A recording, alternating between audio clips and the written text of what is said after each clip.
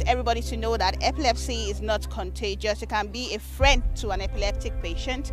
All we have to do is learn to embrace the people that have it and help them so that they don't feel miserable. When you see people with epilepsy, you don't have to run away from them, don't label them, just try and do the first aid as it was demonstrated for us in the hall today. Government needs to come in more. There should be more research done about epilepsy in Nigeria. When I lost a sister to epilepsy last month.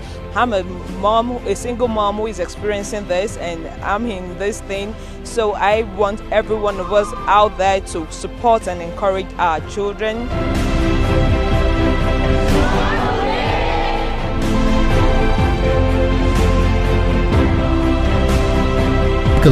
To seizure patients.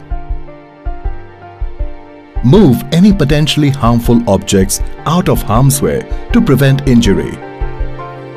Do not restrain him or her from moving.